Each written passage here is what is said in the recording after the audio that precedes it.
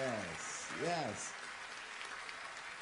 You know, I gotta say, having the NBA Awards a day after the BET Awards on a different coast is crazy. Black people haven't been this exhausted in 200 years. It's insane. We're coming to you live from Basketball City here in New York. If you're proud to be from New York, make some noise. I love New York. Love New York. It's a city that never sleeps, mostly because everyone that lives here is afraid of being traded. Look at this room, man. Look at this room. Look at KG. I got my boy KG over there, legend, one of my favorite players of all time. Looking around. Look at Bill Russell here. Look at Russ right there. This is great. We got Allen Iverson in here somewhere, probably on a super casual vibe, just connecting with some old friends, you know. Got the Brooklyn Nets in here trying to get verified on Instagram tonight. It's a lot of blue checks coming your way, boys, I promise. I'm legit excited for y'all.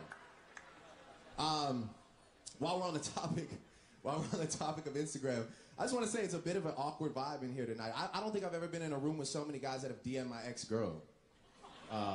It's a lot of DPs getting sent to that inbox, you know? Y'all some dogs, man. Y'all some dirty dogs. I done seen it all. You know, people were upset that I'm the host for the first ever NBA Awards because they say I'm a bandwagon fan. I just want to address that. You know, it hurts. I've said it time and time again. It's not true. It's ridiculous. I have two teams, okay? One from my hometown and whoever else is winning at the current time. That's it. Two teams. Just two. Congratulations to the Golden State Warriors.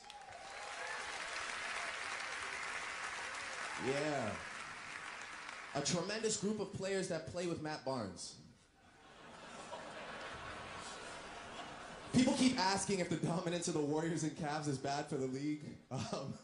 I'm just glad that people aren't as critical of dominance in other professions, because I never want my doctor to be like, you know, I'm gonna go ahead and mess this one up so nobody thinks that I'm too good, you know? I don't want to save every life. Gotta be humble. Draymond Green stopped kicking people in the groin and moved on to something much worse, his own podcast. It's a tough listen. It's a tough listen.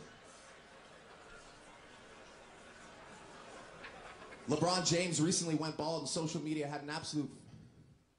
Oh, sorry, this is a joke from 2007. We're gonna keep it rolling. Paul Pierce retired this year. The truth. Make some noise for the truth. My guy.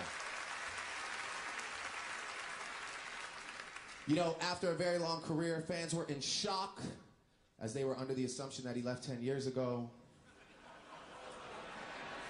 Speaking of Celtics, congratulations to Isaiah Thomas. Yeah, that's right. Make some noise, please. Isaiah is the latest to grace the cover of ESPN's Body That Everybody Has issue. It's just not an abnormally athletic back. Like, I have that back, French Montana has that back. Everybody's got that back. It's just a regular back.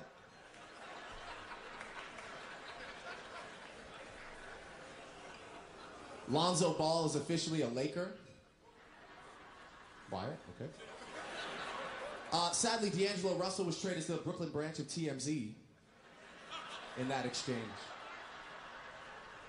You know, I do want to say, LeVar Ball is proof of something that doesn't get enough attention in this country. The black father that's around too much. He's just there all the time. Doesn't miss a birthday, a game. He's around all the time. KG like that. I like when KG laugh. Rookie Markelle Fultz says he almost signed with Big Baller Brand before he eventually signed with Nike. When asked what changed his mind, Fultz said, I went to college. Listen, we got a great show for you tonight, but first, when you hear the names Kenny, Ernie, Shaq, and Chuck, you think of black excellence and Ernie. As the host of Inside the NBA, these men have a keen understanding of the game and a refined basketball expertise. Here's a look at some of their finest moments.